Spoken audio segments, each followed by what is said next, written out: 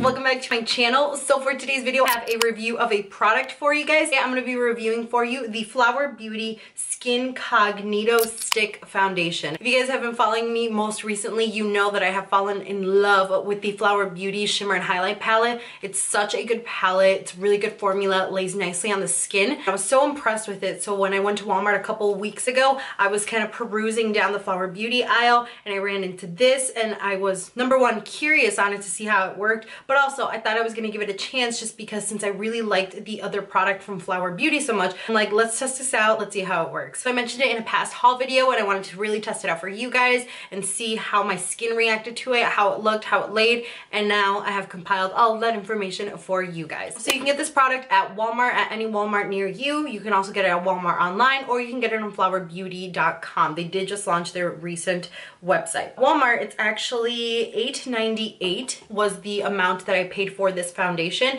and at the Walmart, because I got mine in store, at the Walmart I only saw 5 or 4 shades. I can't remember off the top of my head if it was 4 or 5, but I only saw 4 or 5 shades in store. I picked mine up in the second to darkest shade in store, and this is SF4. And it looks like online they have 8 different shades that you can pick from, but in store, yeah, it was only 5 shades, and I picked up the second to darkest one. So if you have a deep complexion or a dark complexion and you're going to buy this in store, you may not find this shade for you just because, like I said, they only had 5 shades in store, and then the next darkest is just tanner than I am, but it's not a deep shade. You may be better off buying this online, either on Walmart's website or Flower Beauty's website. I love the packaging. It's just white and it has the rose gold like other Flower Beauty packaging.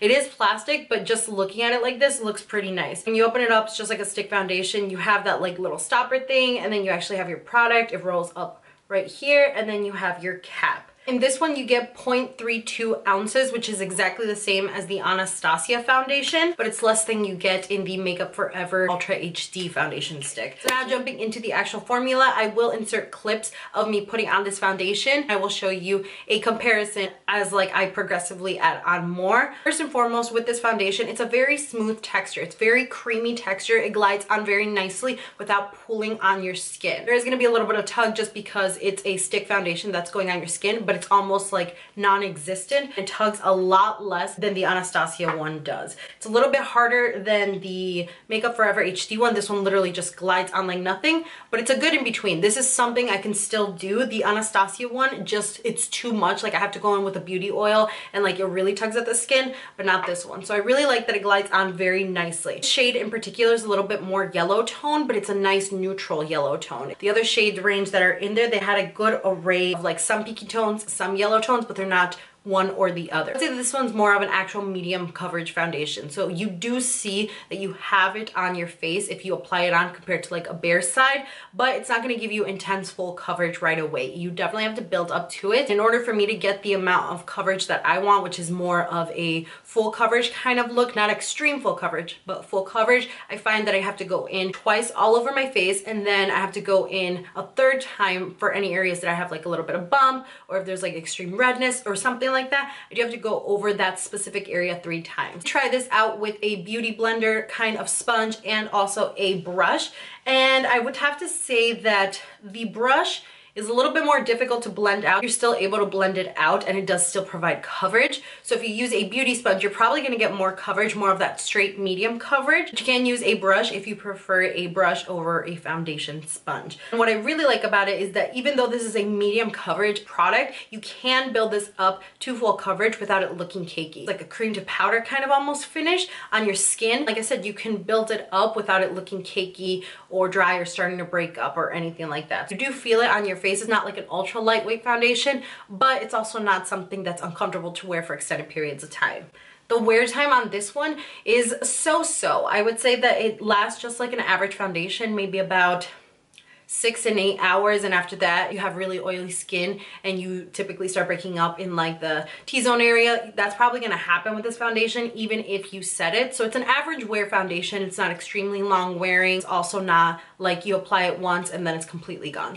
But I also do have some cons and some negative things that I have to say about this foundation. Number one tip I can give you guys if you use this foundation, I would use a more silky, liquidy primer as opposed to like a pore minimizing primer that's more of like a skin texture. I realized that when I used my Smashbox Photo Finish Pore Minimizing Primer. I really love this primer, but I find that it works better with more liquid foundations, because with this one, I put it on and it was almost looking like it was like kind of breaking up in certain areas that I had applied that primer to. I think it's just the like creaminess onto creaminess that kind of like mushes it together and balls it up. So if you're gonna use this product, I definitely recommend not using something like this or like the Benefit Professional. If you have dry skin, or if you have combo skin and you have extremely dry patches on your face, you are not gonna like this foundation, and I do not recommend wearing this foundation. So when I came back from Myrtle Beach, I had dry patches over here and it was like peeling a little bit, but not too bad. And then I have a really dry like nose area right here, a really dry chin area right here, and you guys know my under eyes are extremely dry.